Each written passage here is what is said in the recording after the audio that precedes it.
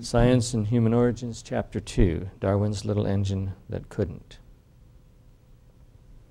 We've been going through the book Science and Human Origins now. We're into Chapter 2. It's a book written by Ann Gauger, Douglas Axe, and Casey Luskin, and put out by the Discovery Institute Press. First chapter was Science and Human Origins, and the second chapter that we're discussing now is Darwin's Little Engine That Couldn't. And at first I thought it was just a rehash of Chapter 1, but it turns out there are some important information that was not included in Chapter 1 that I think you'll find fascinating. Then we'll talk about human origins in the fossil record, all those skulls and whatnot that we're supposed to be looking at. Francis Cullen's junk DNA and chromosomal fusion, so we'll get into some of the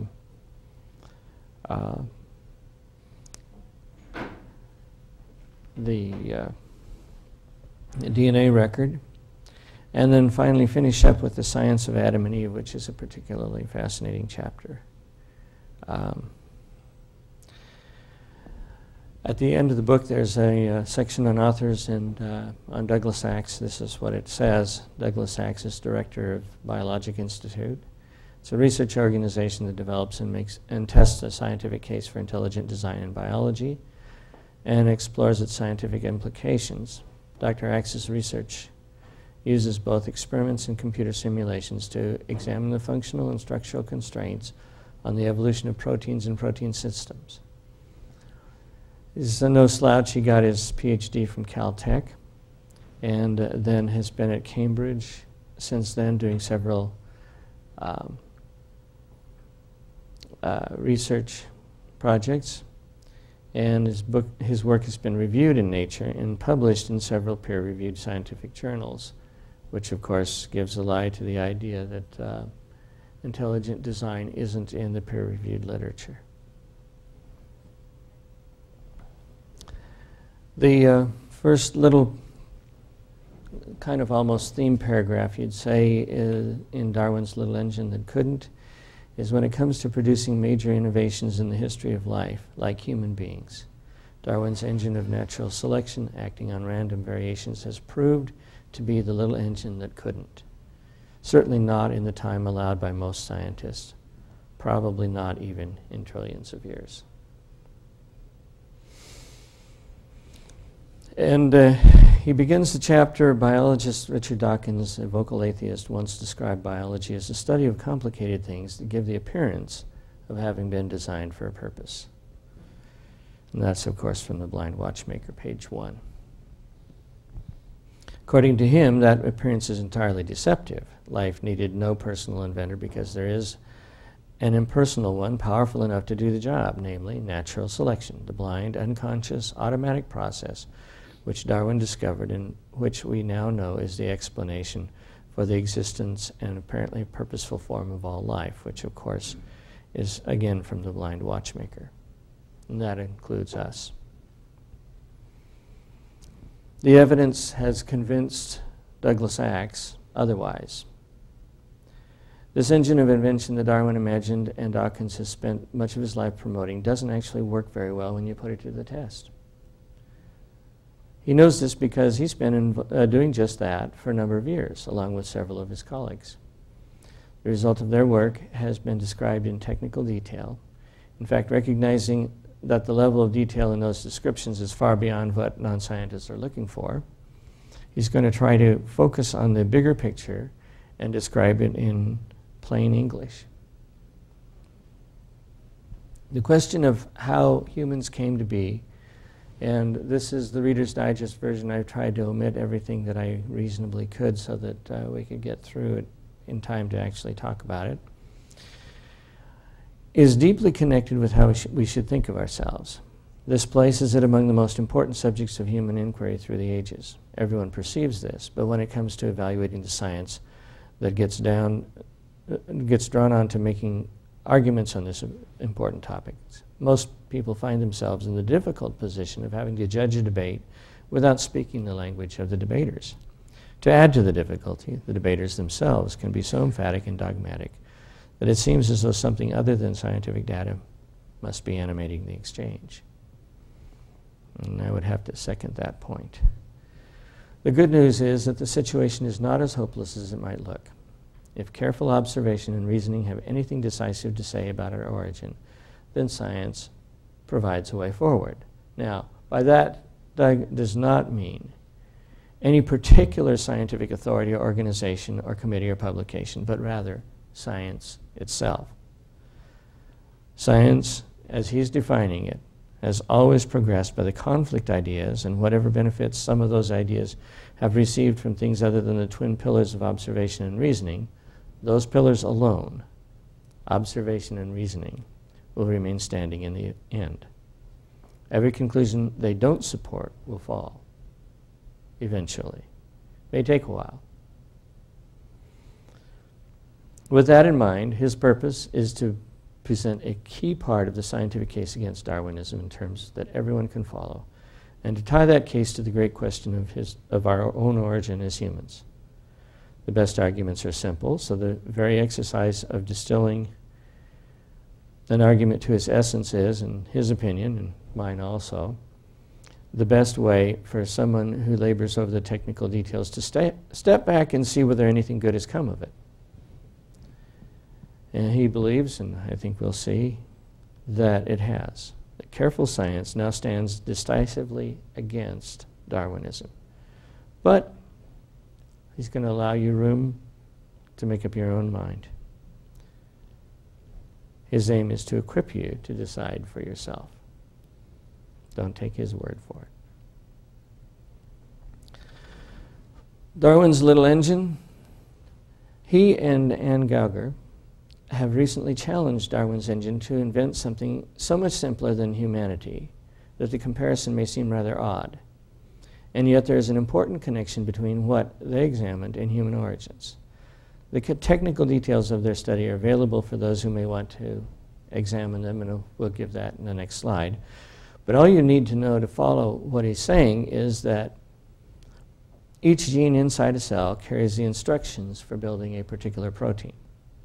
And each protein is a tiny machine-like device that carries out one of the many tasks that must be accomplished for the cell to function properly.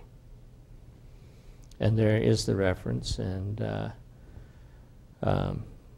this is as much for the people who will view this on the internet as anything else. The reference, you can get that article free if you want to.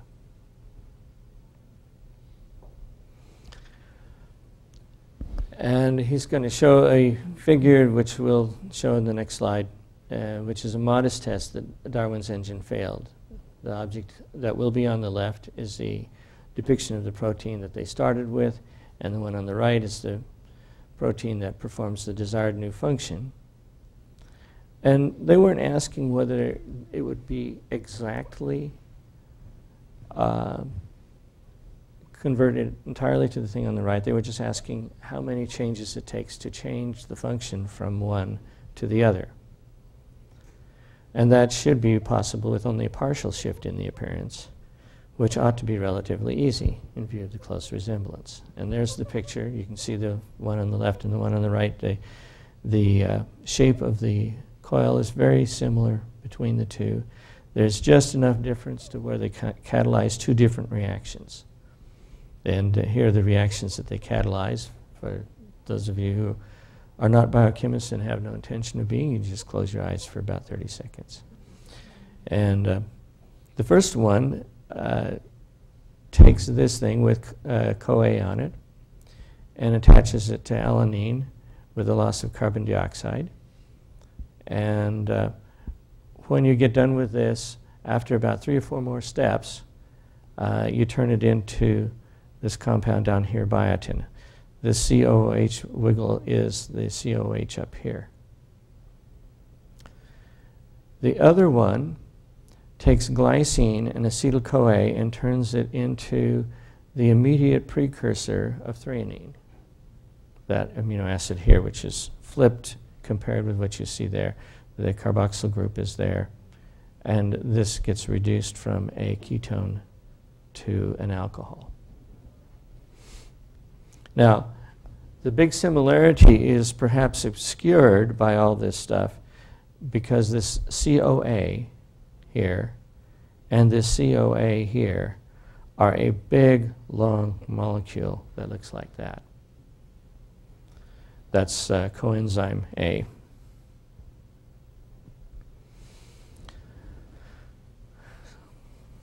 In those simple terms, all we did was ask whether Darwin's engine can alter a single gene in bacterial cells so that its instructions specify a modified version of the original protein that performs a new task.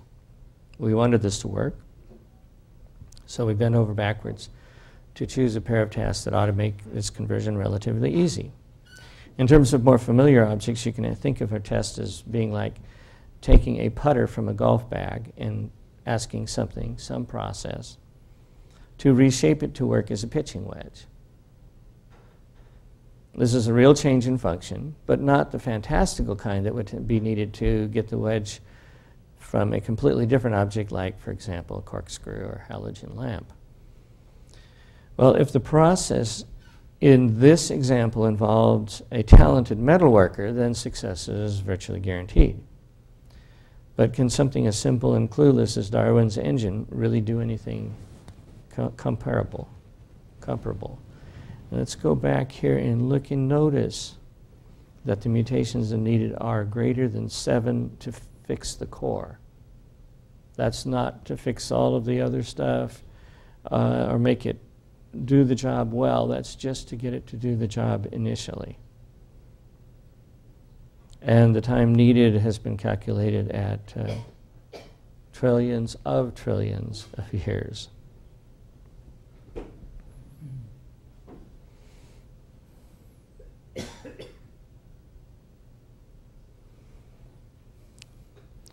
Apparently not, according to the results of their experiment. Darwin's engine proved to be the little engine that couldn't, certainly not in the few billion years at which it is supposed to have done everything, and probably not in a few trillion years. So what does this have to do with our own origin? The answer is that it places an important limitation on what we can infer from similarity. Specifically, we now know that we can't infer that Darwin's engine can produce thing A, B from thing A simply because A and B are quite similar, which is a common argument.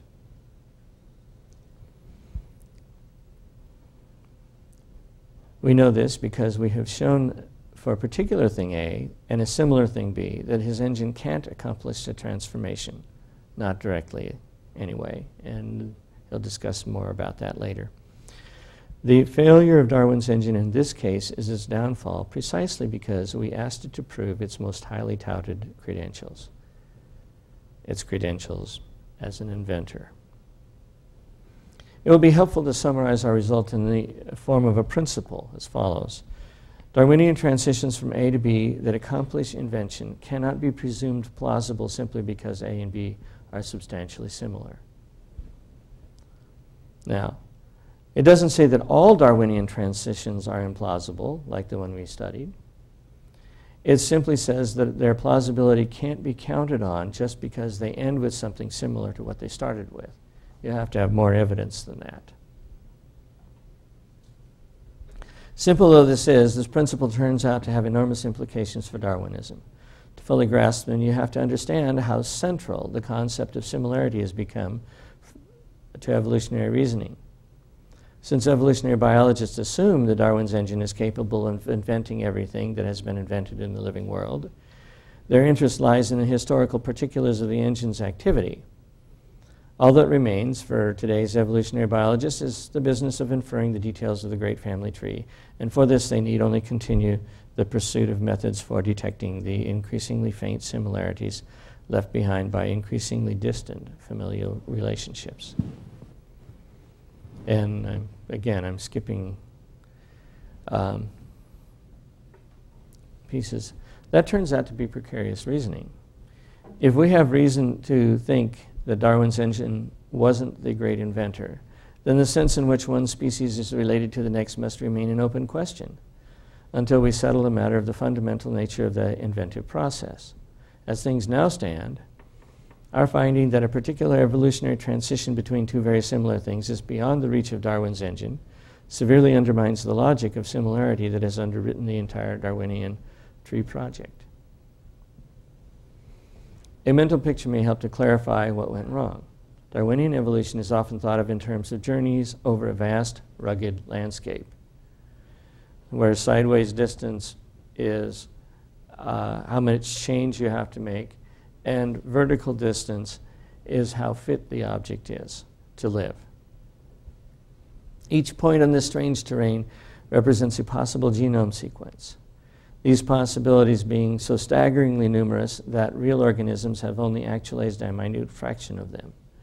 The ground elevation at each point corresponds to the fitness of individuals carrying that genome, with the horizontal distance between any 2 points indicating the degree to which the corresponding genomes differ.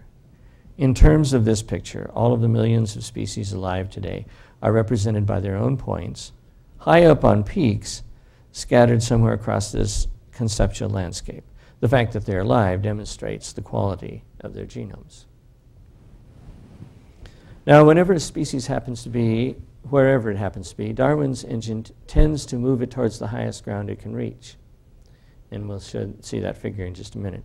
According to the Darwinian story, that simple tendency to migrate upward has, for billions of years, transported the first primitive genome from its starting point to higher points along millions of diverging paths.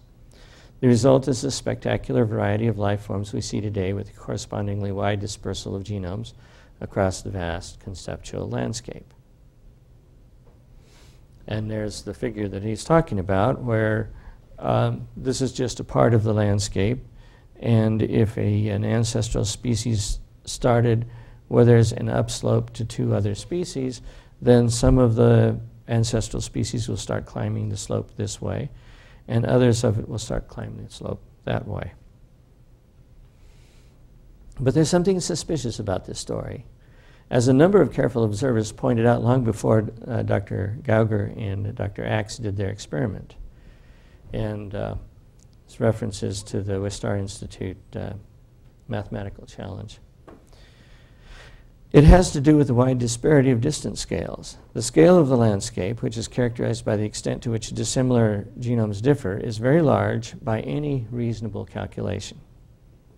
On the other hand, Darwin's engine moves in steps that can only reach points a tiny distance away from the prior point. In one step, it can move a genome to the highest point within this reach, but further progress would require a still higher point to fall within reach once that move is made. There has to be each little step has to be advantageous. As it turns out, for bacteria, there's a plane that you can wander about 6 in any direction. 7 is outside of the range. 6 is hard, but could be done. 2 or 3 can be done fairly easily. You can watch that happen in the laboratory. Just a minute. Go ahead. I mean, theoretically, it's possible to take huge leaps across sequence space with, just changing a character on the typewriter. You can change everything after that spot and take a giant leap across sequence space. You mean by frame shift type mutations? Yeah, frame shift mutations. But it would take a specific frame shift that was aimed in a particular direction. Right, it doesn't really help the odds, but just to say that you can only take a tiny step around your original starting point isn't exactly true. Well, I mean, it doesn't really help to solve the problem, but it is true that you can take a huge leap in sequence space. You can. The thing of it is that you also have to watch out for the frame shifts that don't run you into stop codons. Right, I'm just saying theoretically and that run you into something useful. So I'm not saying that the odds are there. I'm just saying it's theoretically possible. It is theoretically possible. But it's theoretically possible that with just plain luck, you could go 7 in a row in one particular direction too. Right. It's just not something that you'd bet on during the lifetime of this planet.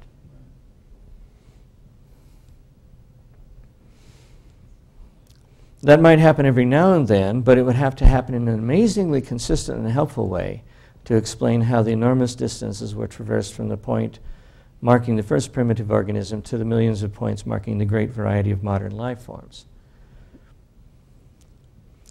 And this is the revised figure 2,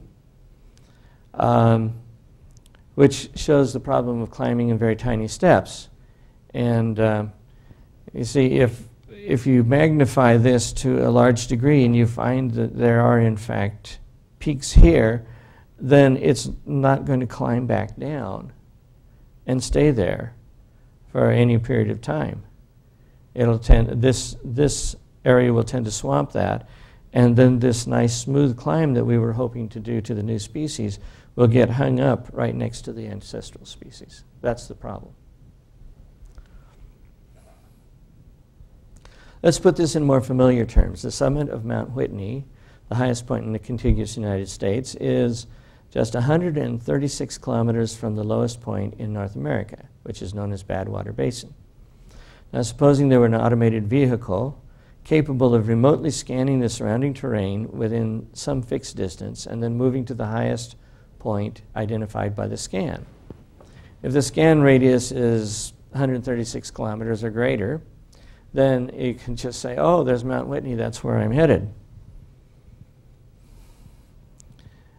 You could get from Badwater to Whitney in one scan and move operation. But what if the scan radius is 1/1,000,000th of that size?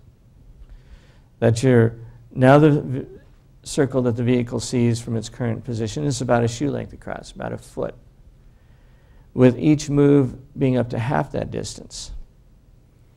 Considering how uneven the ground is, we wouldn't expect this nearsighted vehicle to go more than about a few scan and move operations before finding a rock and getting stuck on the top and not moving. Maybe half a pace from where it started. Summiting Whitney would be completely out of the question. So the idea that any ability to seek higher ground, no matter how restricted, makes the highest summit accessible turns out to be highly simplistic. Now, interestingly, even if you are doing a road, if the road has any down dips anywhere, then you're going to be stuck on that high point there. It would take a very special road that had no down dips whatsoever on the way up to Whitney.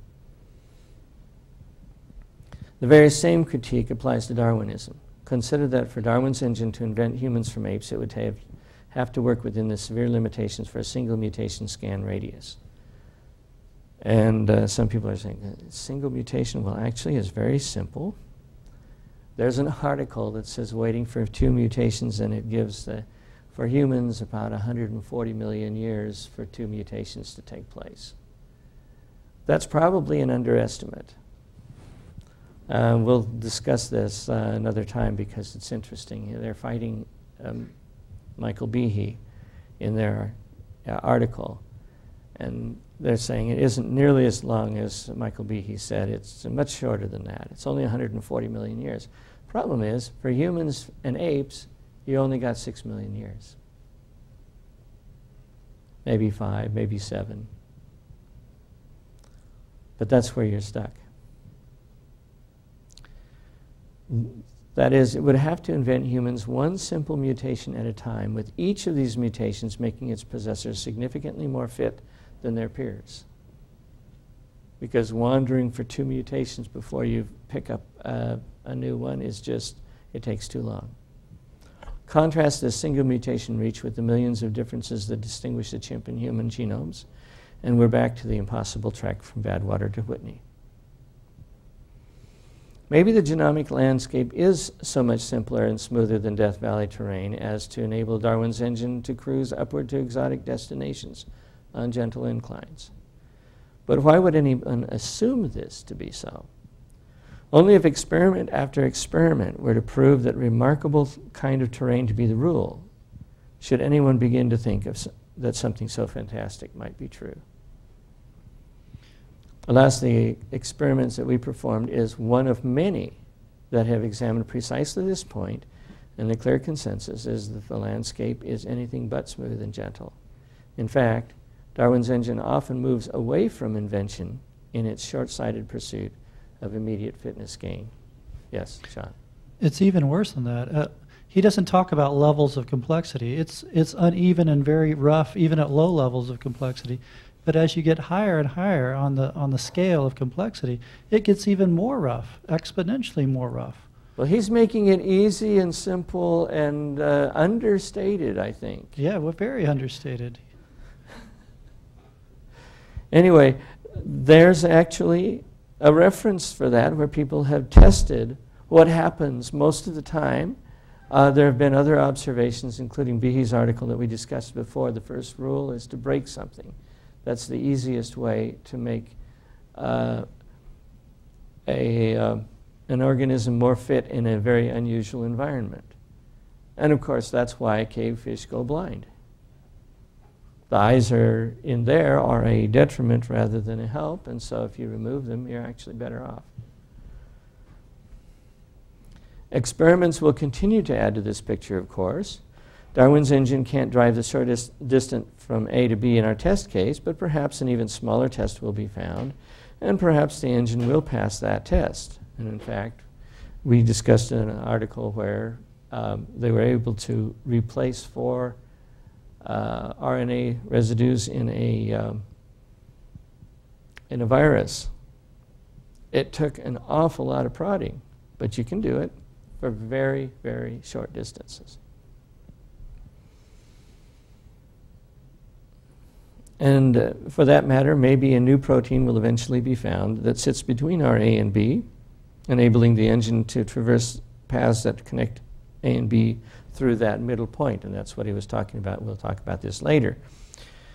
But at present, we don't know of any such protein.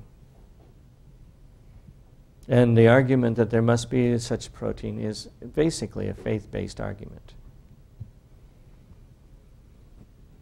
The important thing to realize, though, is that this wouldn't remove the problem of this disparity of scales. It is now clear that Darwin's engine can't climb a peak corresponding to a new invention unless that peak happens to be remarkably close to its current location, closer than the peak-to-peak distances between any pair of proteins that we know of with distinct functions. Even if such an extraordinary case were to be found, it would be just that, an extraordinary case. Traversing long distances would still depend on a very long and well-coordinated succession of extraordinary cases, which amounts to nothing short of a miracle. In fact, in his effort to simplify, he's downplayed how extraordinary this would be. Darwin's engine actually received much more sympathetic treatment in their experiment than it would in nature. It was just, I think, your point. In terms of the landscape picture, that means that the nearby peak we challenged Darwin's engine to climb would actually be much more distant in any realistic scenario. When it comes to human origins, all I would add is that the inadequacy of Darwin's engine must surely become even more profound as the inventions attributed to it become more profound. Humans brought the products of their own contemplation, music and drama and literature and painting and sculpture and philosophy and theology and mathematics and science and technology and athletics and culture and movements and politics and war, none of which are particular fortes of chimps. The best of good mixed with the worst of bad, all of it categorically unlike what came before. So if this humanity thing is on a level of its own, how reasonable do you suppose it is to chalk it up to Darwin's little engine? To insist that on that is to ignore the evidence. A comparison of the complete human and chimp genomes has identified 20 distinct gene families. That's not 20 distinct genes. That's 20 distinct gene families of groups of genes that look like each other, that don't look like anything else, that are present in humans but absent from chimps and other mammals. Yes, and that's a reference for that, and we're going to look at that reference because that is so astounding. That is a huge gap when you compare it to the single in-family gene transition that we're examining. Scientists who insist that Darwin got our story, the human story, right, Have they thought seriously about what an ape-to-human transition would entail? Well, first of all, you'd have to wire a brain for speech, and the intelligence needed to make use of speech. Then you have to configure the lips, the tongue, the vocal tract. Then you have to coordinate all those inventions with all the changes needed for females to bring forth a bigger brain to offspring. Then once you got done with that, you've got to figure out how to do that, how to program that into the DNA. And then you have to identify a series of single mutations that each one of which is better than the last one that would orchestrate this whole inventive process. They may think that they know some of the answers to these problems, and that's a start, but have they gone into the primate lab and done the work that should convince those of us who wonder whether they have it all right? Have they been hard at work for decades quietly validating their ideas by producing talking chimps? That's, of course, ignoring the ethical issues involved. If so, have they done the experiments to measure the fitness effect of each single mutation along the line of chimps that eventually produce the ones that talk? Did they verify that each increases the fitness enough to become established in a natural population? And assuming they've checked all the boxes to this point, did they do the math to verify that the whole transition can happen naturally in an ape population within a few 100,000 generations? I think the answer to that is pretty obvious. Doug's point is simply that virtually everything that would need to be done to establish the sheer physical possibility of turning apes into humans remains undone. A closing thought, as someone who loves science, I, Doug, have to say that I think of no conclusion in the whole history of the discipline that is so firm and so profound and so original that it should cause every human being to stop and rethink what it means to be human. Most simply aren't that profound. I happen to think that Darwin's was that profound, but thankfully also profoundly wrong. Now, we're going to look at that article a little bit more. It is stunning. Let's just give you the abstract first. Gene family is a group of homologous genes that are likely to have highly similar functions. Now you know what a gene family is. Differences in family size due to lineage-specific gene duplication and gene loss may provide clues to the evolutionary forces that have shaped mammalian genomes. These guys that are writing this are clearly, if not evolutionists themselves, certainly willing to talk the talk of evolutionary biologists, and from the sound of it probably are. Here, the people who wrote the article analyzed the gene families contained within the whole genome of human, chimpanzee, mouse, and rat. In total, we find that more than half of the 9,990 families present in the mammalian common ancestor have either expanded or contracted along at least one lineage. That means about 5,000. Additionally, and it's probably more than that because they've, in the article, they only analyzed rat, mouse, dog, human, and chimpanzee. Additionally, they find that large number of families are completely lost from one or more mammalian genomes, and a similar number of gene families have arisen subsequent to the mammalian common ancestor. So you're talking about whole gene families. Along the lineage leading to modern humans, they infer the gain of 689 genes and the loss of 86 genes since the split from chimpanzees. 689 genes, including changes likely driven by adaptive natural selection. Now, many of these genes are similar to other genes, and so maybe you could duplicate the genes, mutate them a little bit, and then get the gene you want. But some of them are from whole new families. The results imply that humans and chimpanzees differ by at least 6%. Notice that that's considerably more than the standard 1.5% that you hear about. This genomic revolving door of gene gain and loss represents a large number of genetic differences separating humans from our closest relatives. Now, this is kind of interesting because in this paragraph you will notice that there's several families with larger than expected changes, and they specifically include expansions in the human lineage for families with brain-specific functions. So our brains are different from chimpanzees, and there's a genetic basis for that. And additionally, they find that the total number of gene differences between humans and chimps estimated by their method is similar to that predicted from independent analysis. In other words, the 6% is actually not that unstandard. The 1.5% is a myth that has been perpetuated. 1%, 2% is bunk. And it's being kept going because of ideological reasons, if I can say it that way. People who really know better.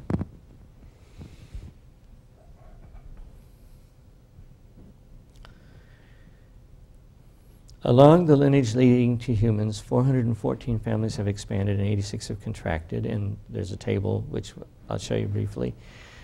These changes have accounted for the gain of 689 genes, loss of 86 genes.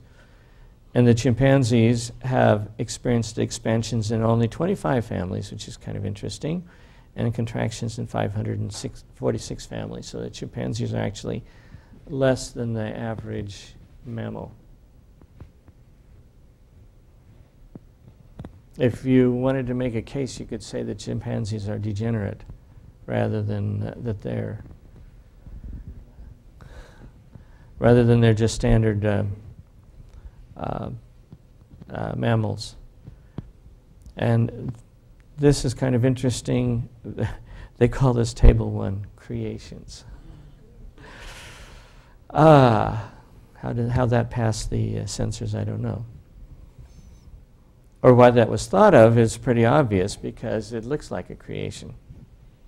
Of course, created by Darwin's little engine that can only in humans do one mutation or at a time.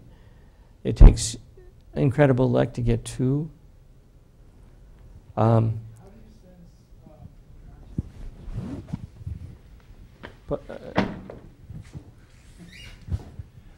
do you sense contractions? Okay.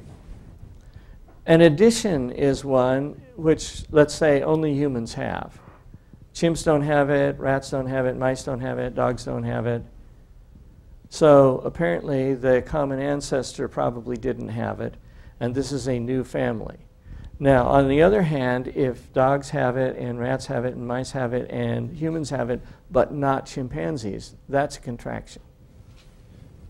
Oh, so it's comparative between these species as according to an evolutionary track or whatever? Yeah. So, okay. Notice that the contractions are, the largest fraction of additions are in both humans and chimpanzees. It'd be fascinating to know whether gorillas and orangutans had them. But the statistics, they didn't give those. Where there's a whole 1,730 families of genes containing 2,278 genes themselves. And then, of course, the additional 20 families considering containing greater than one gene found only in the human genome and 2 only found in the chimpanzee genome. So and there's the table 1 up here and table 2 down here. We're talking about protein-coding genes here too. Pardon me? We're talking about protein-carrying genes. Yes, that's correct. So non-coding genes. Yeah. Well, of course, there's that whole debate on what you call a gene. But I think these people... There's an additional 8% of non-coding DNA, microRNAs and such, that are unique to humans as well.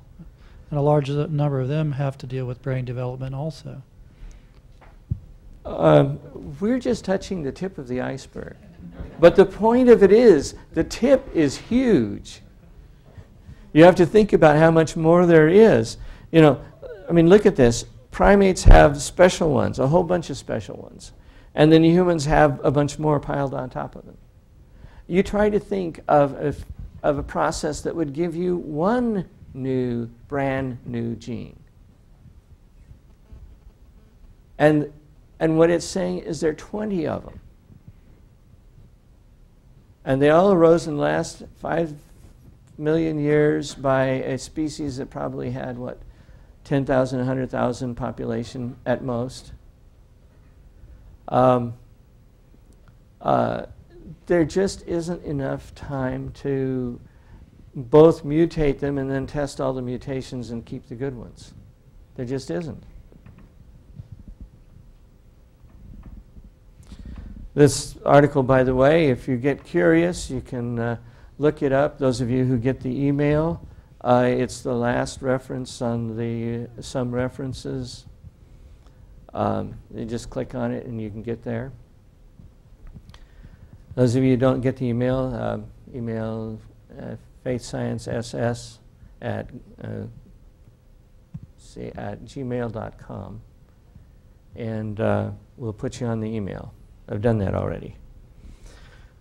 Our results indicate that a human genome contains 1,418 genes. That's 6.4% of all genes that do not have orthologs in the chimpanzee genome. If we include differences in the size of gene families that are unique to primates, such that we can't polarize them as gains or losses, because you don't know whether the chimpanzee gained it or whether the chimpanzee lost it or whether the human gained it, you've got an additional 566 genes as well. That's a lot of new genes. Now, as I read the chapter in Science and Human Origins, it seems to argue that differences beyond a quite small limit, and they document what that limit is from the literature, a peer-reviewed literature and generally accepted. One mutation without reinforcement by natural selection for humans and elephants and other large mammals that don't reproduce rapidly cannot be accounted for by neo-Darwinian processes. That limit has been massively surpassed, whole gene families, in the difference between apes and humans. And his argument, and I think it's a good one, is something other than neo-Darwinism is going on here. Does kind of raise that question of biology is the study of complicated objects that look like they are, they give the appearance of being designed for a purpose. And maybe the appearance isn't that far off. Common design descent, depending on how you define it, is not really what's being tested. Because, you know, if God guided mutations, then you could have a chimp bear, an ear chimp bear, or whatever, and God designed each one to go further. Once you have a designer in there, the designer can implement the design any way the designer wants to. That's within his skill level. And of course, if it's God, the skill level is essentially not a limit. So is that common descent? Well, that would be technically common descent, but it would not be the common descent that these people need. What is really being challenged is unguided evolution, which is required if there is no God and no other superintelligence. And the question that I think comes to mind is, do you have to make science safe for atheists? If not, maybe this is a point where it should be dangerous for atheists. Now, we can ask the question, does the existence of humans require intelligent design, and make the argument, humans have certain differences from apes. These differences are beyond the reasonable ability of unguided evolution to create, and therefore, some other factor, probably intelligent design, is required. The answer to that, of course, is, well, we're here, there is no intelligent designer, and therefore, unguided evolution must be able to create us. To say otherwise is to abandon reason and science. And that's an argument I get all the time. but it assumes the conclusion. And if the conclusion has to be supported on its own weight, I think the conclusion falls flat. The other argument I get, though, is that we're here, we don't know what created us, but we don't know all of, even if it's not Darwinian's little engine, it must be some other natural engine that we haven't found yet. Yes, but you see, it's the same argument. There is no intelligent designer, right? So maybe it's not a Darwinian evolution, but it's some kind of evolution, right? That's the argument. And basically, it's a faith-based argument. I think Axe has done us a great favor by pointing out that the published estimates of unguided evolutionary rates of change are way too slow to account for massive documented changes in hominids, assuming the standard geologic timescale. Durrett and Schmidt for evolutionary reach in large mammals. Behe before them for goading them into admitting the obvious, even though they don't go as far as Behe does. And Demuth et al. For the massive changes between chimps and humans, which I don't think are adequately adequately known, and I think they deserve to be wider spread. The genome changes between humans and chimps in coding sections. You know, the other ones you can argue about how much influence they are, although I think after ENCODE that argument is being lost. But we're talking classic genes now, protein coding sequences, whole new families coming up that nobody had any clue about because they were busy looking for similarities instead of differences. Well, it's your turn to comment, ask questions. Just one little comment about definition. It seems to me that this hits a little bit beyond unguided evolution and doesn't accommodate very well guided evolution. Of course, when you look at the fossil record, you don't get the picture of guided evolution because of the big gaps between basic fossil types and so on, so that it not only hits unguided evolution, it hits evolution as a whole. In one sense, you could probably do something like a super accelerated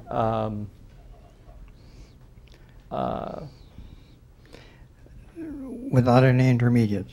With this is creation. With only like 2 or 3 intermediates that, you know, you make a big hop to one, you make a big hop to another, and it's still a monkey who's the great-grandfather or mother of the human that comes through. Well, an ape. We need to define the terms. This could be called progressive creation. I agree. I think that it really makes it hard to not accept either old age or short age creation. I think it really does.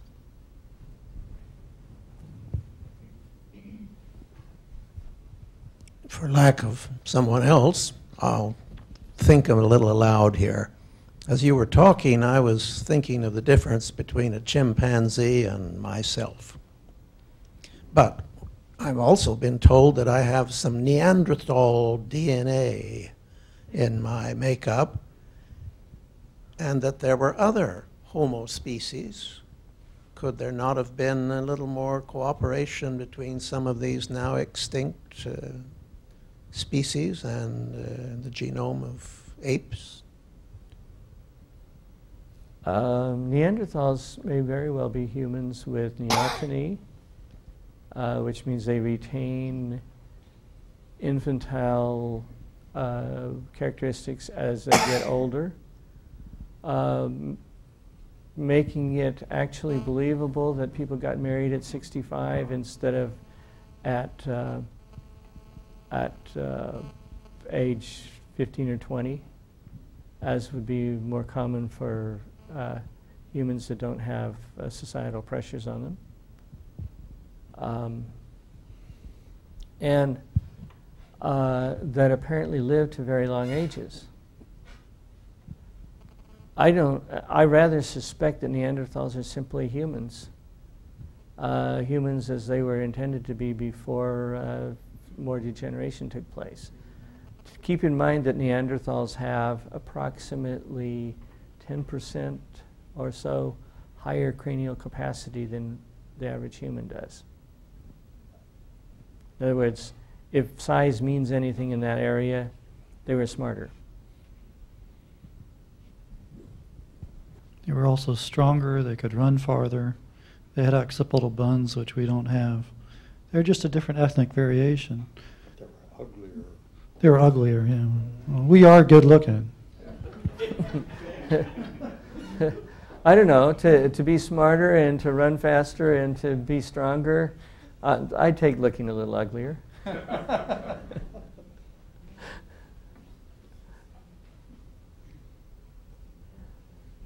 How many, just a quick survey, how many of you had heard that we had 20 new gene families? One. And that's because you're a specialist in the literature, right? This is not something that is out there, and it's something that should be out there.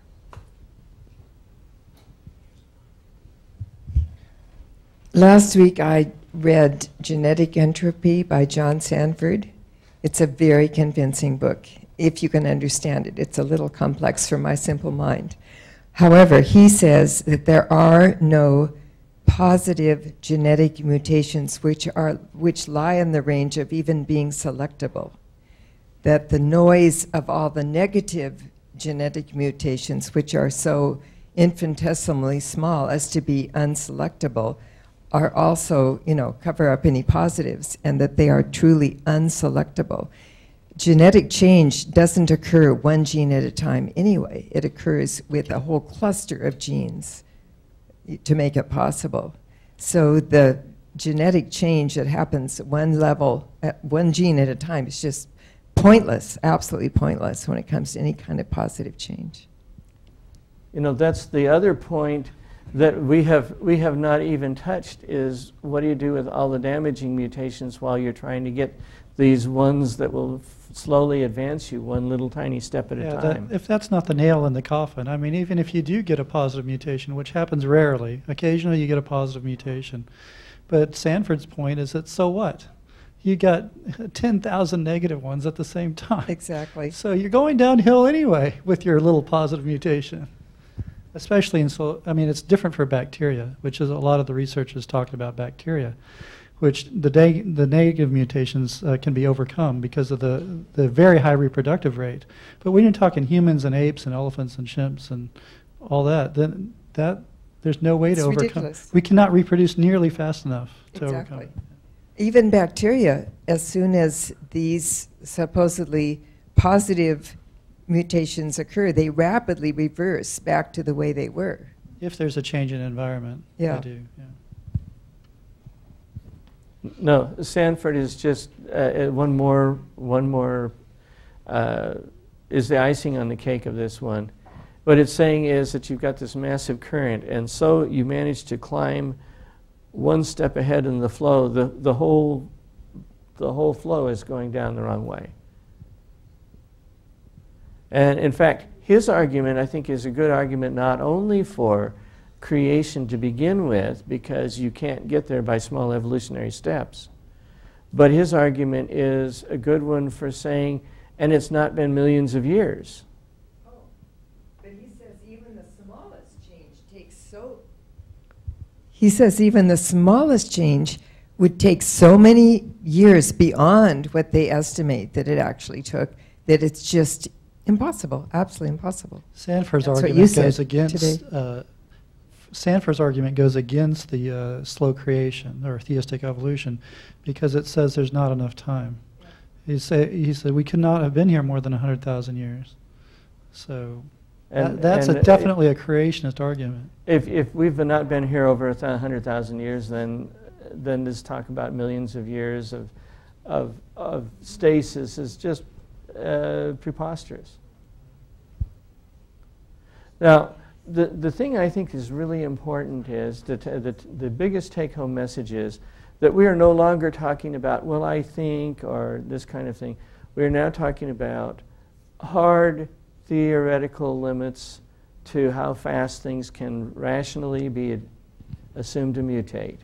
And it's in the literature now. That Douglas Axe has been in the literature for over 10 years now, but no one references him. And I don't, it's like, well, that's not published, and why don't you publish? I was like, I don't need to publish because Doug Axe already published it. And what do they say then? Well, never heard of him. What journal did he publish in? I mean, well, Biocomplexity. Yeah, it's a regular journal. The amazing thing to me is that they seem to think that a man and a woman apparently were evolved at the same time so that they could mate. Even when you try to mate a tiger and a lion, they cannot produce offspring. They can, actually. It's a liger. Yes, I know. But it's tough. But those ligers cannot mate. They can. Ligers can mate and produce offspring? Yeah, they can. So that only shows that lions and tigers are really the same gene pool. They're the same species, but we've given them different species names, even though they really aren't. As far as biology is concerned, they're the same. They're just different expressions of different aspects of the same gene pool, just like different breeds of dogs. Exactly. Are part of the same gene pool. It's variation. Right. The same thing with polar bears and grizzly bears. There's Pizzly bears now. And they're the same. They're the same gene pool. And even donkeys and horses that make mules. Well, you can argue, well, the mule's sterile, but it's still, you produced it from donkeys and horses, so they must be from the same original gene pool. The only reason mules are sterile is because there's been a genetic inversion between a horse and a donkey that makes it so that when meiosis happens in the mule, it gets all mixed up and they can't produce viable gametes. But still the same information is there. And so when the Bible talks about kinds, biblical kinds of animals, that's a better description, I think, than species, because species is subjectively defined in literature. Right. But the amazing thing is even different varieties of birds don't intermate. Well, sometimes, unless you make them. Sometimes different birds that don't intermate naturally, if you put them in a lab and force them to intermate, or if you take the sperm from one and fertilize the egg. That's an intelligent mind doing it. No, well, the egg will still produce, it'll still make a bird. Even though maybe think the other bird family is ugly or something. That's why they don't Tigers intermate. and lions don't choose to mate. Maybe you can force them to. Well, maybe they don't do now, but I think originally they came, not by intelligent design, but originally they diverged from the same gene pool and formed families of lions and tigers, and now they think each other is ugly, so they don't mate. But that's maybe your explanation. My explanation is that God created them not to want to mate because he didn't want the species to be all confused. Well, not necessarily, because if you start talking about species, there's an argument that the current numbers of species that exist today could not have fit on Noah's Ark. But that's assuming that all the species that we define as species today really are. And I don't think so. I think that all the cats are from one original pair, including house cats. Yeah. All cats are the same species. And all you had to bring into the ark was one pair of cats. And that's it. And that would have made but everything cats, we see today. Notice cats can choose to mate with other species of cats. Dogs choose to mate and very quickly change even the identifiable marks of a certain kind of dog. They can change that. They can, but modern dogs, like a domesticated dog, will not mate with a wolf readily. They just won't choose to do that, even though we know that modern dogs came from the wolf. We know that, and without intelligent design, they just don't like to mate with each other anymore. And so then you can explain these things easier. Just a comment on the other side of the scale.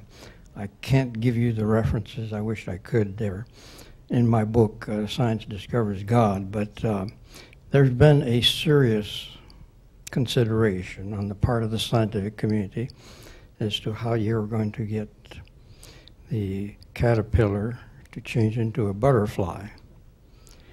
And the suggestion is that a caterpillar-type organism mated with a butterfly type of organism. And I want to point out that this is not what we're talking about here a gene family, the same gene family. I mean, caterpillars are so very different than butterflies. There's no way this is the same gene family. Yet, well, it raises a very interesting question. Where are there butterflies that don't have a larval stage? In order to get a butterfly to mate with a caterpillar, you'd have to have a butterfly that didn't have a larval stage, and then they mixed them up. it doesn't work at all, but there's a whole book written about it.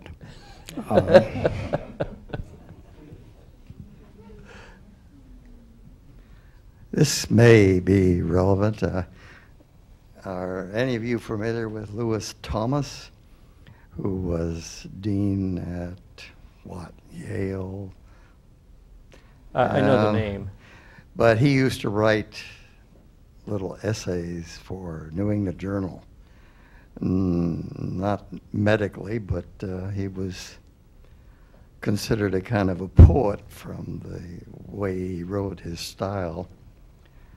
For many, many years, those of us who remember the New England Journal from way back, we remember his writing of essays, which were supposed to be diversional and entertaining as much as informative.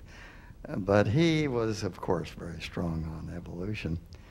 And it wasn't his theory, but he came up with it, and he put it in almost poetry in terms of the way he would describe it in his essays, that many of the traits of cells that would take many, many millions of years, as you have been describing it, could have happened almost much quicker, or at least the time frame would be compressed,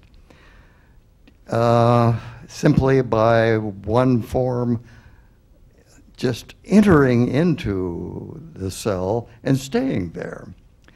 In other words, the cilia that characterize very advanced cells were simply spirochetes that once existed separately in the swamp. And instead of having to form all these intermediate genetic sub-things, the spirochete just simply somehow or another got into one of those cells and stayed there. So you are leapfrogged all over, completely beyond these mechanisms that you've been talking about. A mechanism may have been responsible for the spirochete, but meanwhile it was also, there also existed a eukaryocyte that didn't have any nucleus, didn't have any cilia, and for this cell it was not necessary for a long, complicated transitional set of systems to develop, but simply for the spirochete to get in there and stay. You know, that's an interesting point, because more and more people are going to the idea of horizontal gene transfer, which is basically what you're talking about. The DNA from for the cilium from a spirochete, or perhaps from E. coli, or various other things that might have one. So I guess E. coli mainly has flagella, if I remember correctly. But there are ciliated organisms that could have given us cilia as an in-block thing. The problem that I see with that as a total explanation is we are now talking about 20 new human gene families that aren't found, as far as we know, in any other organism. Granted, we haven't looked for all the possible organisms there are, but it doesn't look very promising to find all of these brain-specific proteins in some bacterium that doesn't have a brain. So while I think that there's probably a lot of that going on, I don't think it has the whole answer. And the other thing that's fascinating is horizontal gene transfer is absolutely indistinguishable from designed horizontal gene transfer. That is, God said, I need cilia in the paramecium, I need cilia in the human. We'll just make them one a little bit different from the other so that it will be expressed at the appropriate time, in the appropriate way. And it's a design, it's very much like you might say, well, I need a light switch in a house, I need a light switch in an airplane. We'll design the switch to be more or less the same.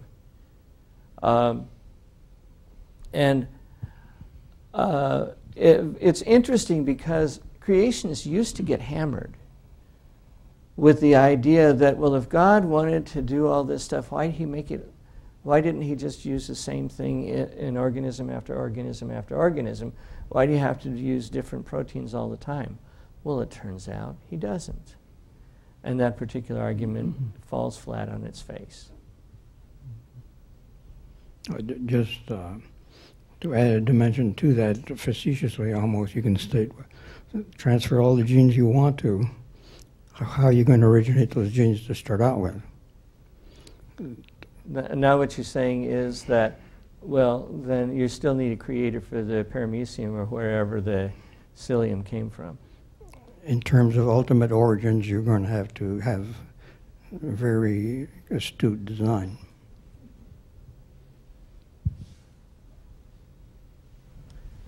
Good question. I was just thinking about a question here, you know, as far as a class like this, you know, your class, which has an interest in this direction. How do you take this information and kind of give it to normal people's, normal as in quotes, so that it becomes good news to them? It seems like to understand this, you have to have a certain background, of course.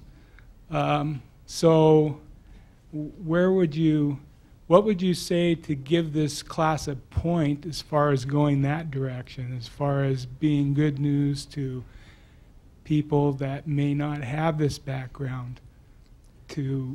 Well, we'll start out, first of all, by doing what Jeff has been doing to our class for the last several years. And that is recording it so that at least it's available. That's number one.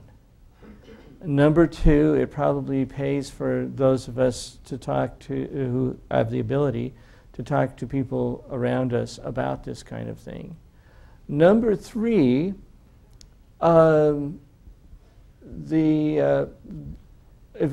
I want to get to a book called Explore Evolution, which was specifically designed intelligently to be a supplement to standard biology textbooks, written in such a way that the average biology student would be able to understand it. And that can simply be, we should be having either that book or something like that in all of our Seventh-day Adventist schools. Probably it should be in every Christian school to enable people to have some of this information that the mainstream media, that even the mainstream scientific media don't give.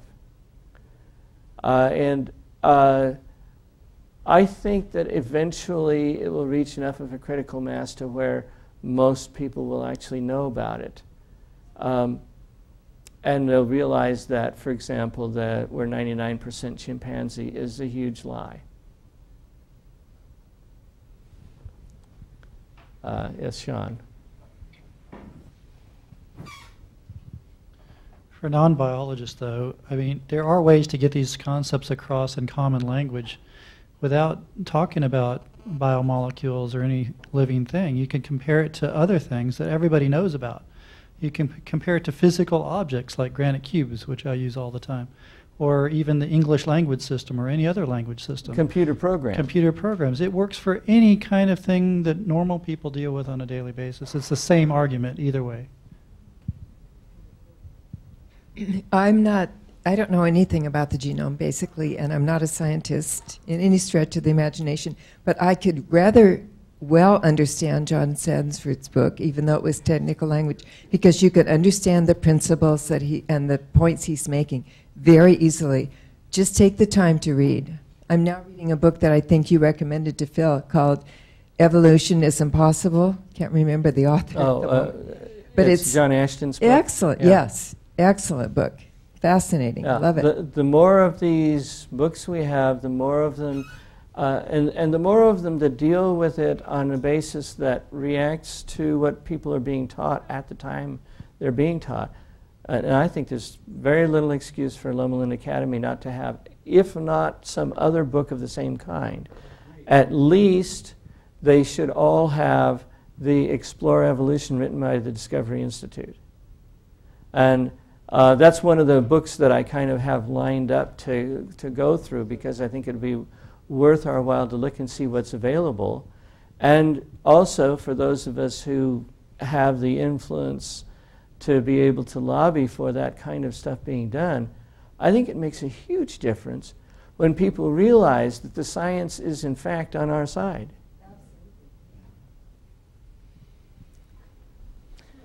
Anyway, next week we will continue, God willing, and we're going to discuss